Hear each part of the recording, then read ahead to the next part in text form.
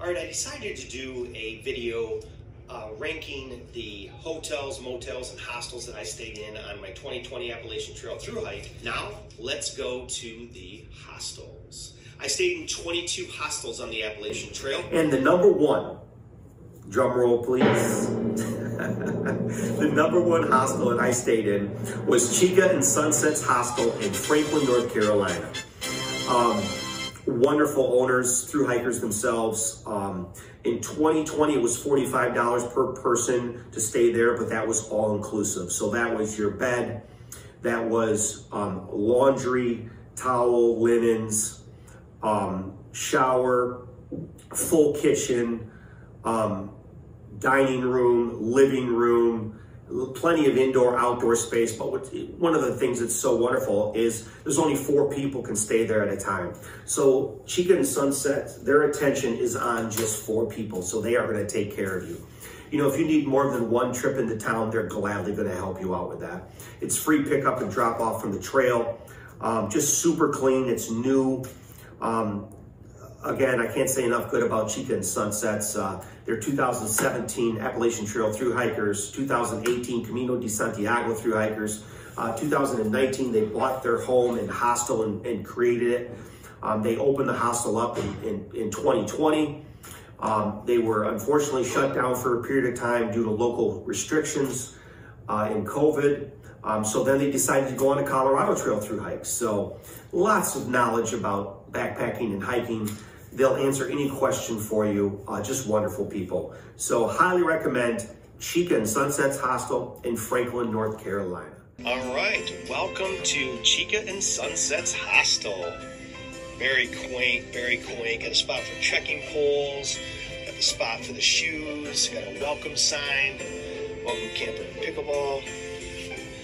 Wait until you see this hostel. Look at this.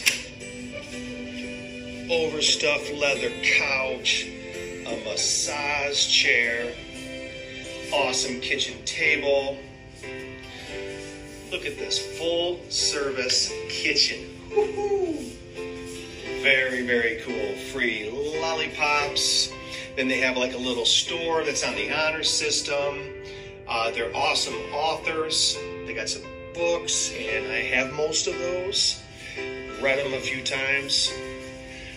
We got pizza if we want on the honor system, and some ice cream. And then, of course, some pop and condiments, anything else that's needed. We got some artwork here from Evan E. Wolf, 2018 Appalachian Trail Thru-Hiker. Very, very cool. And then we kind of continue in here in the foyer, and we got a nice papasan chair. And these are all of some of the donors and people who have bought, you know, some of their books, helped them out like that with when they had a fundraiser. And let's see, Kamper, there I am. And then over here is a chalkboard we're going to sign later on. Everybody that stays here signs a chalkboard. We got a couple guitars if you want to play, and a ukulele. We got our times here for coffee and breakfast. We have a full bath here and the laundry, and this all comes with the price to stay, which is sweet. This is considered an all-inclusive hostel, and this will be my room for the night. We got loaner clothes for when we do laundry.